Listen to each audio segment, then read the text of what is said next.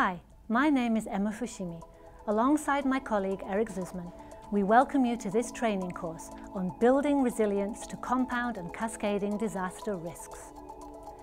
Eric and I will walk you through this course that is based on recent studies, voices from leading experts at local, national and international levels, as well as lessons from recent disasters involving compound or cascading hazards.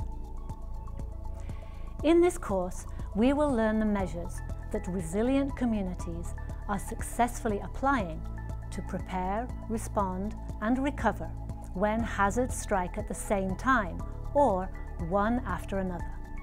We will guide you step by step with what you need to do so you can implement disaster risk management and deal with these compound and cascading disaster risks. So, why is knowledge of compound and cascading disaster risks so important in the present and the future? Because disasters are increasing in size and frequency every year, more and more communities must deal with several disasters simultaneously. These connected disasters can escalate and cause humanitarian crises and widespread disruptions to our interconnected regional and global economies. The COVID-19 pandemic has made it very clear how difficult it is for communities already having trouble responding to this biological disaster to face other disasters simultaneously. Asia, for instance, has experienced numerous significant disasters during the COVID-19 pandemic. There have been major floods in China, Kazakhstan, Pakistan, Uzbekistan, Iran and Nepal. At the same time, large cyclones have affected the Philippines, Vietnam, Bangladesh and India.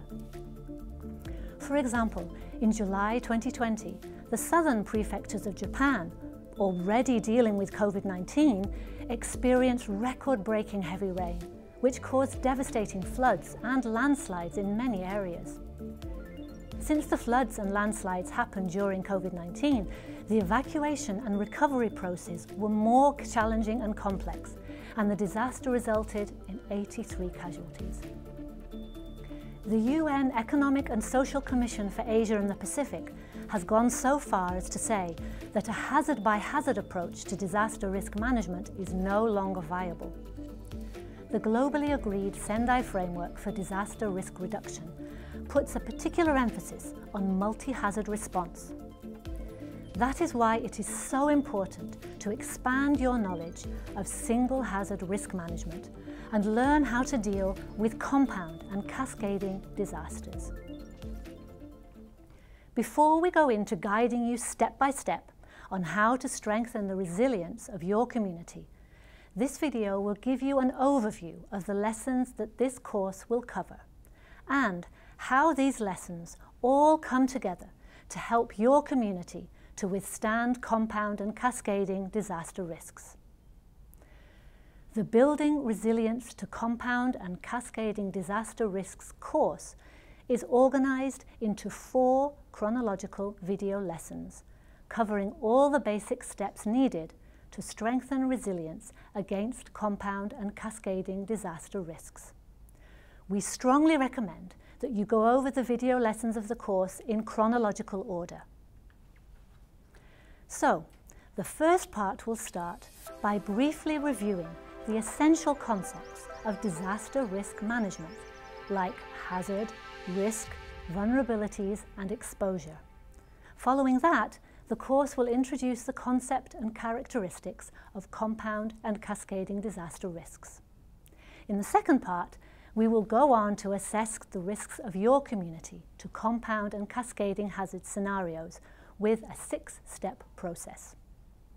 The third part will introduce how to design resilience strengthening measures that could be applied to prepare for disasters and then to respond to and recover from them. The fourth part of the course will guide you on how to implement the measures for disaster risk management in the plans and policies of your community. There are worksheet templates available on the website that could be used to practice and deepen your understanding. If you are a trainer of the trainers, the worksheets might be useful when organizing training workshops. Now, let's go to the next video lesson and let's start the course.